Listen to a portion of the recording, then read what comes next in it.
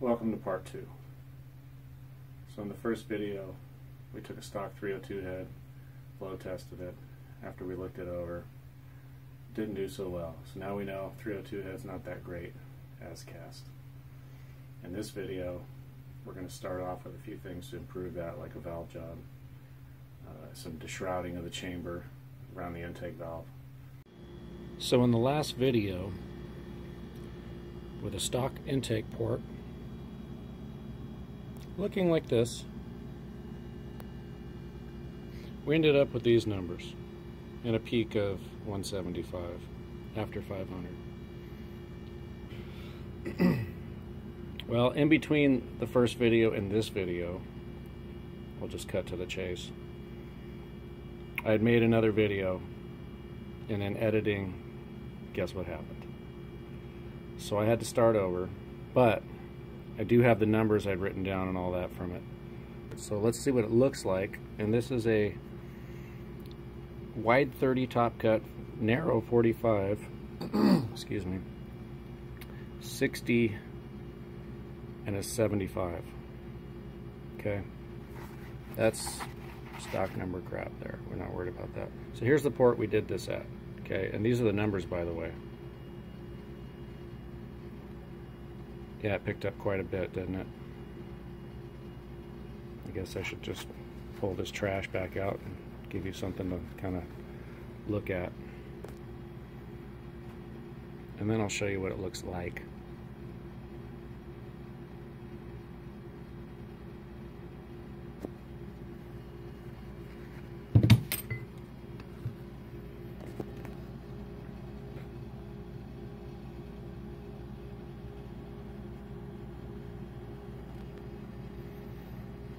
Cameras never show you what the eye does, but I think if you look down at the lower portion of the seat angles there, you'll see what I'm talking about. So big 30, 45, 60, and a light 75 under that.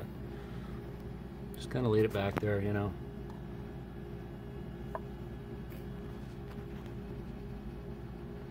I also cut down that guide a hair.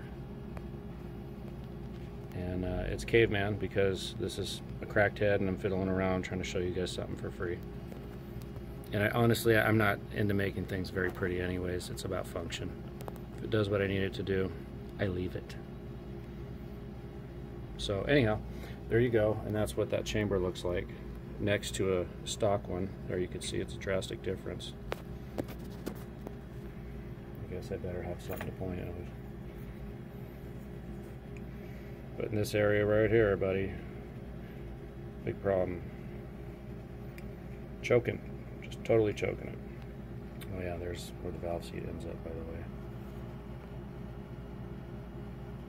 So, anyhow, I did that, lost that video, moved on. So here we go. So here's a valve job.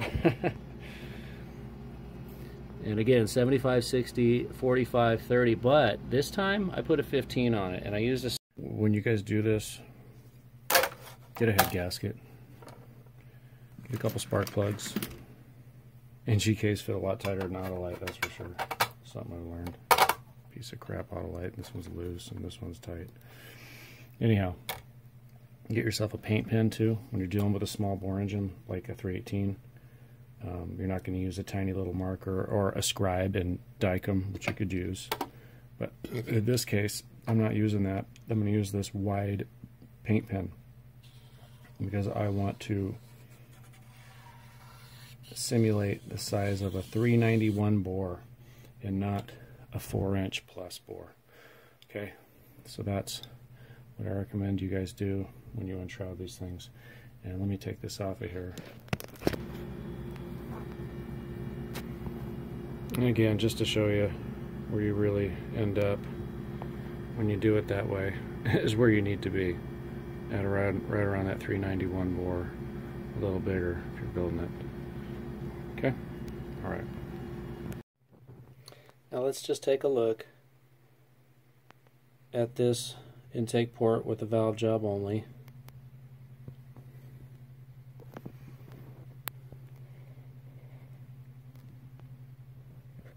Nice big ledge.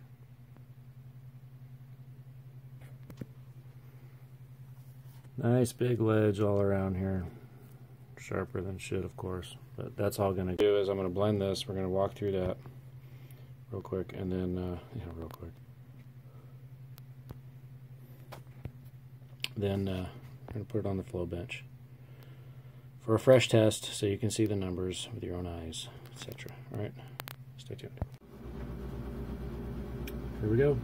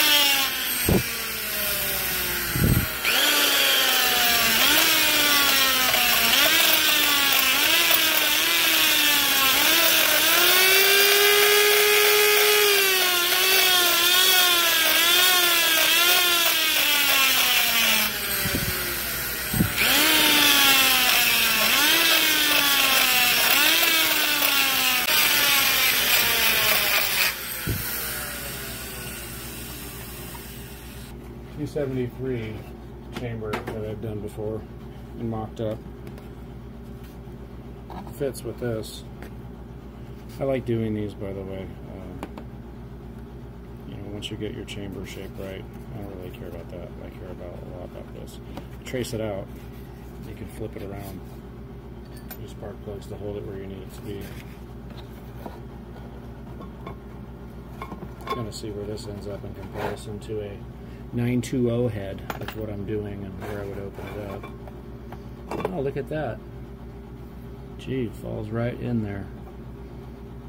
Looks like that head got open just a hair more, but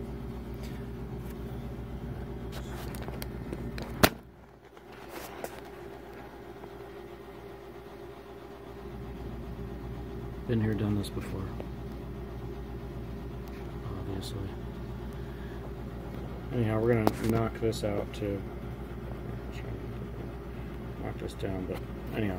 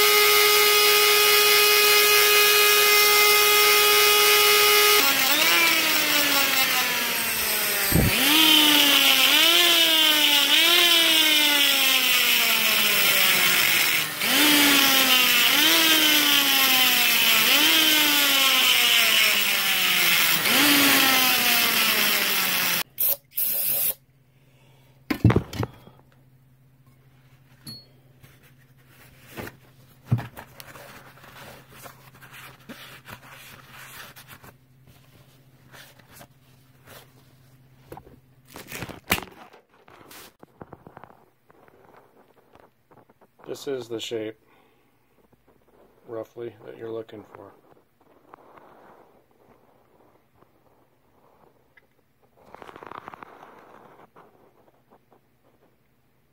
see with the light, there's some little touch up, but to buzz it out in front of you, kind of show you where you need to be, that's it, buddy.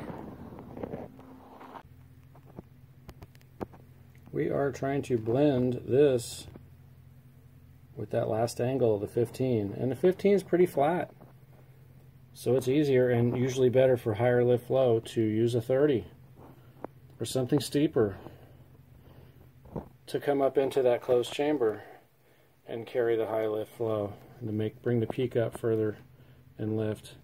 But what I'm showing you is what's going to work in most everybody's car, which is 100 to 550 lift.